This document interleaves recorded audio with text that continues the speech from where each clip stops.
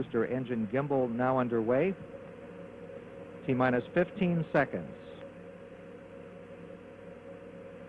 T-minus 10, 9, 8, 7, 6.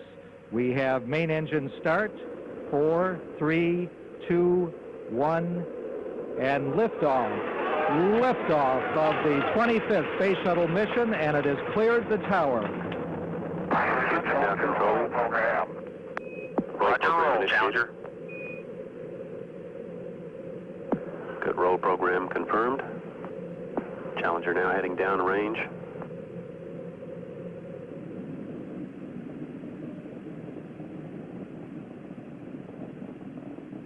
Engines beginning throttling down now at 94%. Normal throttles for most of the flight, 104%. We'll throttle down to 65% shortly. Engines at 65%, 3 engines running normally, 3 good fuel cells, 3 good APUs. Velocity 2,257 feet per second. Altitude 4.3 nautical miles. Downrange distance 3 nautical miles.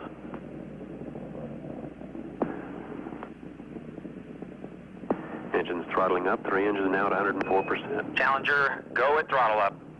Challenger, go at throttle up.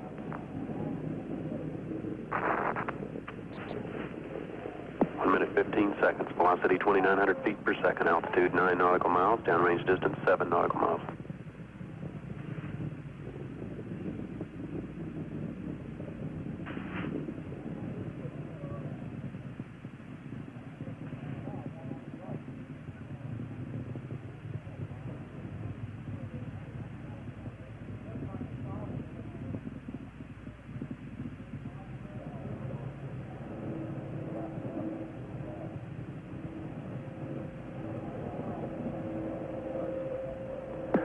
Flight controllers here looking very carefully at the situation. Obviously a major malfunction.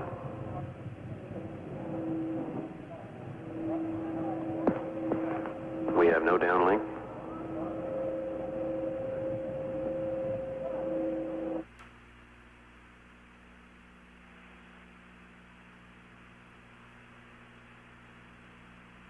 The actual vehicle breakup was essentially obscured from view by the vapor cloud which abruptly enveloped the vehicle. Hundreds of fragments were noted exiting the ET cloud. Those identified included the shuttle main engines, the left wing, crew cabin, and both SRBs. Approximately 1 second after initial breakup, film showed the front segment of the orbiter emerging from the cloud. The nose, crew cabin, and a portion of the cargo bay make up the orbiter in this view.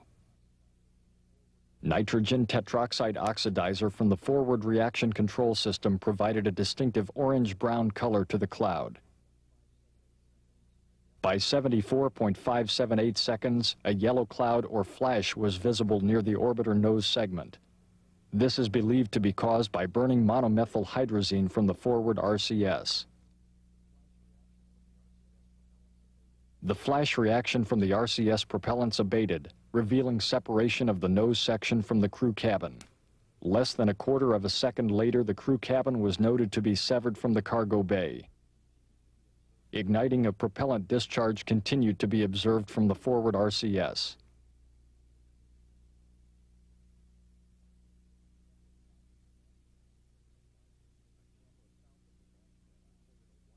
A camera south of the launch pad recorded a wider array of debris exiting the vapor cloud.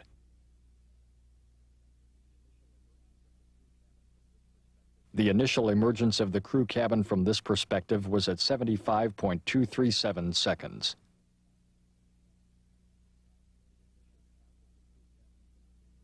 The initial path of the crew cabin from the vapor cloud carried it across the path of an adjacent contrail, clearly revealing its truncated form and attitude. The left wing became visible at 78.531 seconds. The main engines and crew cabin are also identifiable.